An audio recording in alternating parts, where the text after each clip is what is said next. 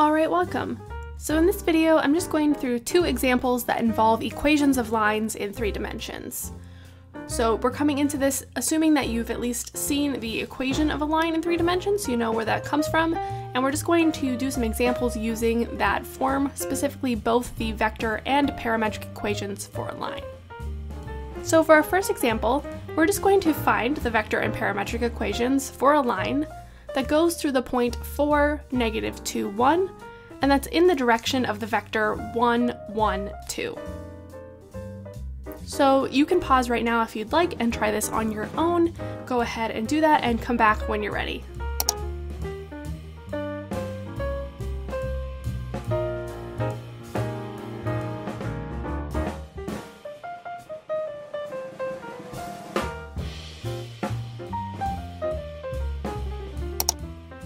Alright, so we're given a point and a vector in this, and I actually think that's all we're going to need in order to do our equation of a line, so we kind of just need to assemble everything.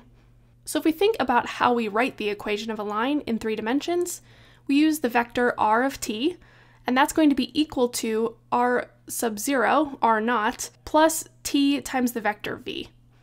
So what these things are is t here is the variable, so that is our sort of parameter that is moving, that's our time, and so it's going to help us draw out that line. And then the r naught is going to be our vector that goes to the point we're looking for, and v is the vector that points in the direction we want. So here we actually have everything we need. So our r naught is going to be the vector 4, -2, 1, and that's just a vector I've created that points at the point I was given. So I've just taken that point, 4, -2, 1, and made it into a vector. Then I add t, that's my parameter or my variable, and I multiply it by the vector that points in the right direction that I'm looking for. And I was given a direction, so I just put in that vector, 1, 1, 2.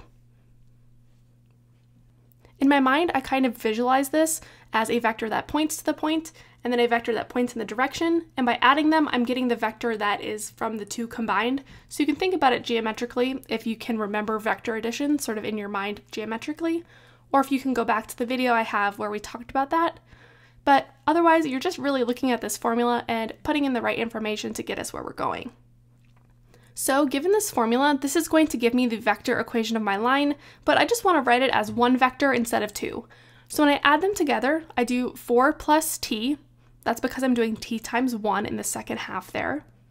Then my second component is -2 plus t, again distributing that t to the second vector. And then 1 plus 2t for my last component. And again, this is the vector equation of my line. It has my 3 components, and t is my parameter that helps me draw out that line since we're moving through time in this 3-dimensional space. Then we can write these as parametric equations by just taking the individual components out.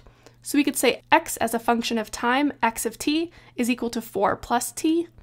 Then the y value with respect to time is -2 plus t. And the z value with respect to time is 1 plus 2t. Also, it's probably not totally required that you think of t as time, but that's just what makes sense to me, is to think of these things drawing out a line in space rather than just sort of existing already. That t value is what's helping us draw the line. Okay, let's move on to the next example. So here, we want to know where does the line through the point 3, -2, -2, in the direction of the vector 9, -1, 6, intersect the xy plane. So here I have a line, but I'm not given the equation of the line, I'm given a point and a direction, like I was in the last problem, and then I'm asked where this line intersects the xy plane. So I'm thinking I'm going to need the equation of the line first in order to tell where it's intersecting, because otherwise I just sort of have this point and this vector, and I'm not totally sure what to do with it. So if you want, you could pause right here. Remember, we're going to find the equation of the line, and then figure out where it intersects the xy plane.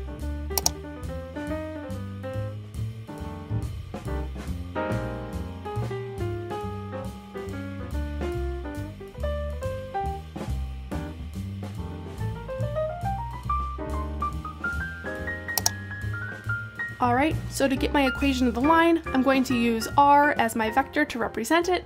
Then I take the vector that points at the point, so 3, -2, -2, and I add it to t times the vector in the right direction, 9, negative 1, 6.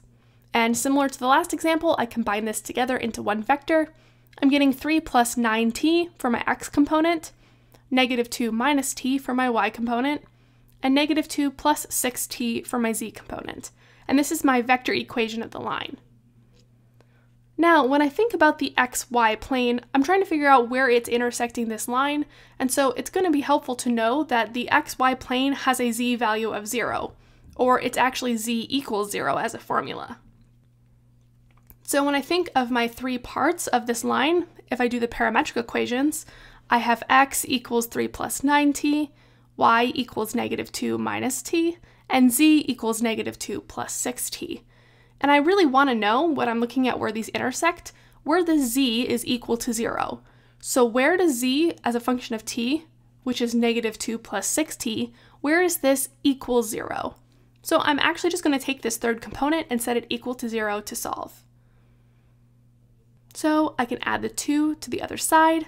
I have 6t equals 2, and then I'm going to divide by 6 to get t equals 2 over 6, which is 1/3. So this tells me that the line and the plane intersect at the time, or at t, equals 1/3. So I've only found the time so far, and I'm really wanting to know the actual point where they intersect. So I'm going to need to find the x and y values. I know the z value is 0, but I need to know the x and y values that correspond to this time. So I'm going to plug 1/3 into my equations for x and y. So for x, I get 3 plus 9 times 1/3, which is 3 plus 3, which is 6. And then I do the same thing for y. When I put in 1/3, I'm getting negative 2 minus 1/3. By combining some fractions with common denominators, that's negative 6/3 minus 1/3, which is negative 7/3. So I have my x, y, and z values, and so I can write this as the line intersects the xy plane at 6, negative 7/3, 0. And that's the point where they intersect. Okay, so that's just two examples of things we can do with equations of lines. That's it for this video. Thanks so much for watching, and I will talk to you in the next one.